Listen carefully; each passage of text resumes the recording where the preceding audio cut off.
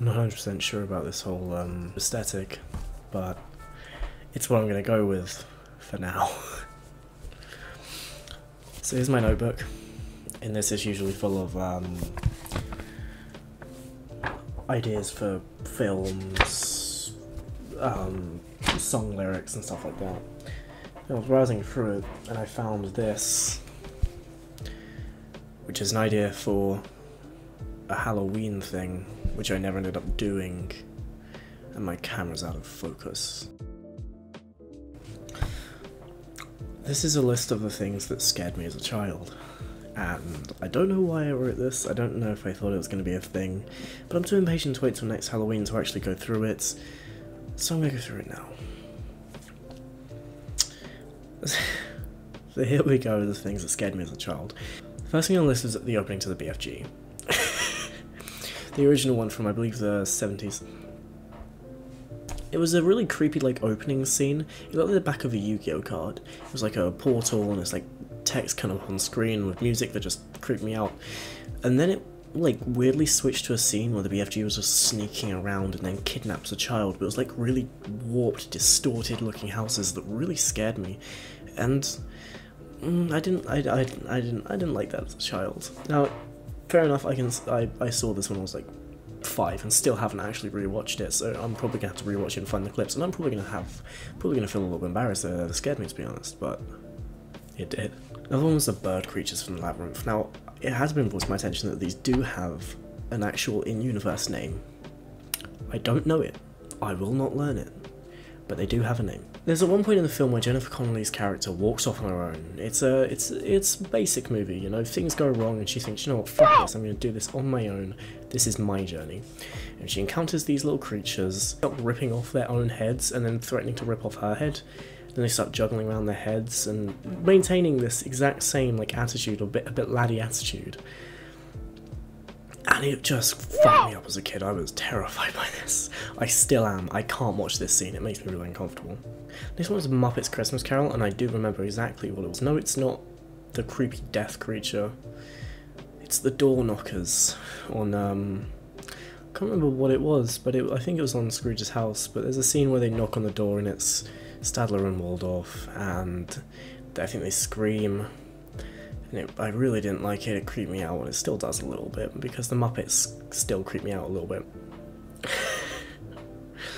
The next one is Looney Tunes Back in Action, which, to be honest, is an awful film, but it's a very dumb 2000s film that I enjoy. Like, it has Brendan Fraser playing himself, or his stunt double, who hates himself. It's an odd film. Now, there's one scene where they go to, I believe, the Louvre in Paris, where you see, I don't know if it's the real name of the painting, but it's the Screamer, you know, it's the one where he's doing the Home Alone face, but I think Daffy Duck or someone pushes him over and he actually screams, and it's like a really horrific wail, which I don't know if I'm able to play, but I'll try.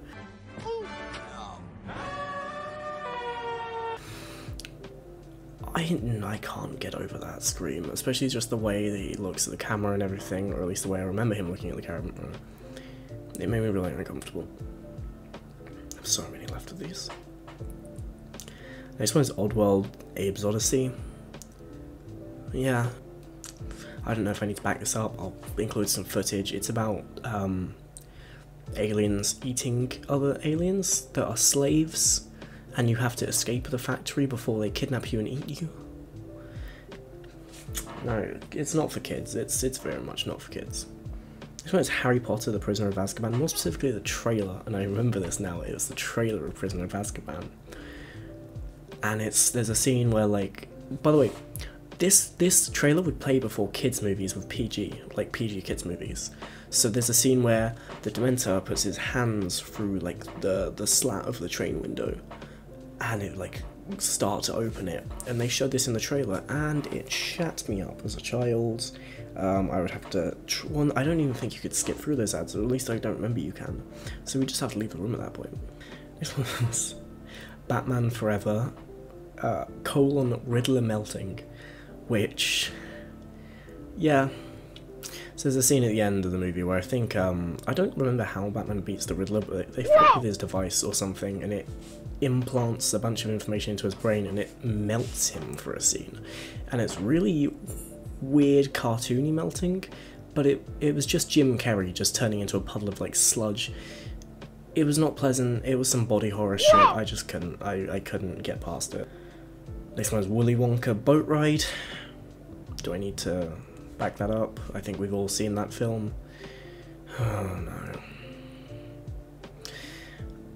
I found it quite funny that the sequel was like ramped up the intensity of every scene and made it much more hostile, but for that scene they just, you know, they did nothing. They just threw in a bunch of dumb jokes about like fucking whipped cream or something.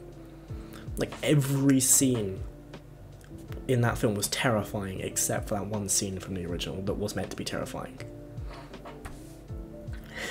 Next one is Doctor Who Pompeii, which again is the body horror thing.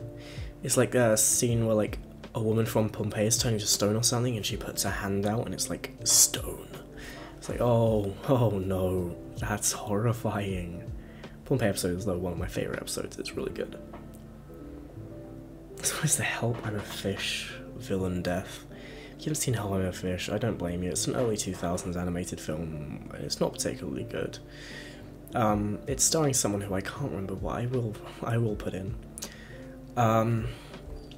Yeah, so the entire plot of the film is that there are humans that turn into fish, and there's a potion that will turn them back, but when normal fish drink it, it just keeps making them more and more intelligent. And in the end, they basically trick him into drinking so much of it, I don't know what this is, they're drinking so much of it that he becomes a human. And then one of the characters is like, oh yeah, but can humans breathe underwater? And he's just like, well, according to my calculations. Oh, fuck. And, he just sort of like, it's like a really weirdly, like, realistic, he just sort of stops breathing and then just fades away into the water. And me as a child was just like, I have just watched someone drown. Drowning is like one of the worst ways to die, and I've just watched someone lose their life through loss of oxygen in the water. And no. Next one is Gollywogs, and if you don't know what Gollywogs are, they're a very racist toy, and I don't know why I had them growing up. My family's not particularly racist. They were just there. And I hate them. They're so scary. Like, I don't know why they're supposed to be a depiction of black people. Black people are lovely. These creatures are fucking terrifying. They are, like, essentially a toy version of a minstrel show. Like, fucking blackface, afro, big red lips. But they're fucking horrifying. I used to have dreams of these things, like, trying to take me away.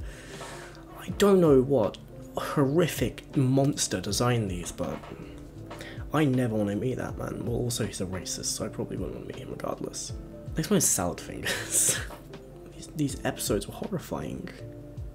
It was a tall, scary green man in the middle of nowhere after presumably an apocalypse of some sort, digging up dead bodies and licking hairs. It made me really uncomfortable as a child, and it makes me really uncomfortable now, except now I've grown to really love the series and think that the animator David Firth is one of the greatest artists and storytellers of our time, and even though he's severely mentally deranged, I love his work and I love this series. The last one is Page Master. So the idea of Page Master, this is the last one. The idea of Page Master is a boy who goes into a library, gets attacked by a really bad CGI paint dragon, and goes into the animated world of books. And one of the first books he goes to is The Curious Case of Dr. Jekyll and Mr. Hyde, which is, by the way, a terrible book. I don't care who disagrees with that. It was another body horror like transformation scene where he goes and he drinks some potion and he transforms and he like attacks the children. It was terrifying. I don't know how to end stuff like this.